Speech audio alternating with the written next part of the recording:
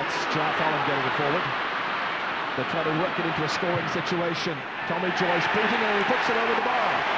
It's another score for Galway. Happy Galway fans.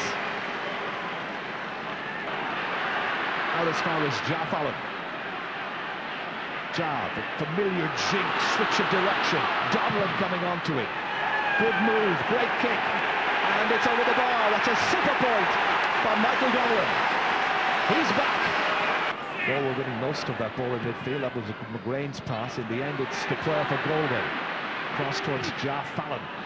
Trying to hoof it inside for Michael Dublin to run onto. What an athlete, what a footballer, what a point.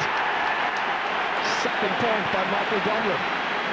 Here's Clancy once again, the man who ballooned that one wide just moments ago. This time sensibly playing it back to Kearns. Route to goal was blocked in any case. Got a look, trying to close down Porrick Joyce. Good ball inside to Tommy Joyce, and that shot has gone over the bar.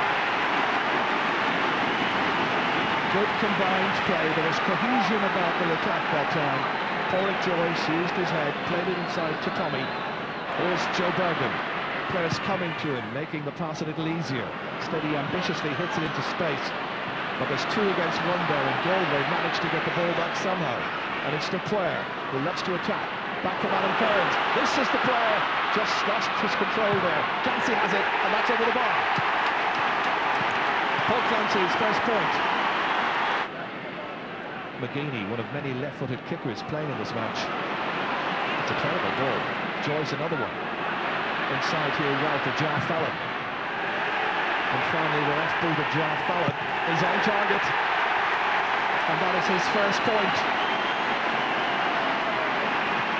The man who appropriately plays for Tuam Stars, and a star he is.